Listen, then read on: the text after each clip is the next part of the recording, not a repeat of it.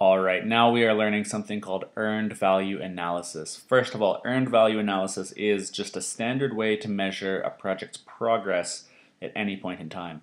That progress can be in terms of the schedule, so is it ahead or behind schedule for the amount of work being done, or also we can figure out is it over budget or under budget. So let's imagine we have this activity here from a project.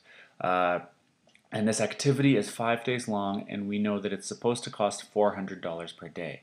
Well, say you're the project manager and you get a field report back from your field manager at the end of day 3. So we'll say that this is the report date. And your field manager tells you that only 40% of the work has been completed and it ended up costing $1,000. So you could write it like this. So this is the end of day 3 when you received the report. So you were expecting that 3 days worth of work would have been completed and it would have cost $1,200, but only 2 days of work have been completed, or 40% of the activity, and it ended up costing $1,000 instead of, this should have cost $800 and you were expecting to have more done and only pay $1,200. So there's all sorts of things going on here. And from this we can draw 3 really important definitions that we'll be using for the next series of videos, and they are right here. So we have ACWP, this is the actual cost of work performed, BCWP, which is the budgeted cost of work performed, and BCWS, which is the budgeted cost of work scheduled. These 3 terms are super important. Just memorize them and just drill them into your head because we will be using these a lot in the upcoming videos. But what do all of these mean? Well, ACWP, the actual cost of work performed, is the actual cost of work performed. So this was the work performed, 40% of the activity, and it cost $1,000. So the actual cost of work performed is $1,000.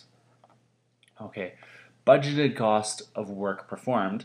Well, this is how much we were expecting the work performed to cost. So in this case, they performed 40% of the work. We were expecting that to be 400 plus 400. We were expecting that to cost $800. So the budgeted cost of work performed is $800. This is also what we refer to as earned value. Okay, and then the last one, budgeted cost of work scheduled. Well, at the end of day 3, we were expecting to have 60% of the work done, right? 1, 2, 3, 3 out of 5. And so we were expecting to have 60% done, and we were expecting that to cost us $1,200 because 400 plus 400 plus 400 would be $1,200. So that was the budgeted cost of work scheduled. In this case, was $1,200. So like I said, we'll be using these 3 definitions lots in the next couple of videos, and we will be able to use them to figure out if projects are ahead of schedule, behind schedule, over budget, or under budget. So I will see you in the next video, and we will start learning how to do all that.